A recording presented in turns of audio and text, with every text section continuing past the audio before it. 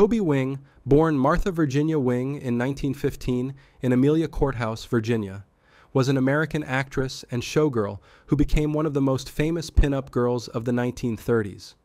Wing began her career in Hollywood as a chorus girl and quickly gained attention for her beauty, leading to roles in numerous films. She is perhaps best remembered for her appearances in pre-code films and musicals, including 42nd Street, 1933, and Gold Diggers of 1933. Despite never achieving major stardom in leading roles, Wing's charismatic presence and blonde bombshell persona made her a beloved figure of the era. She was also known for her high-profile social life and relationships within the Hollywood elite.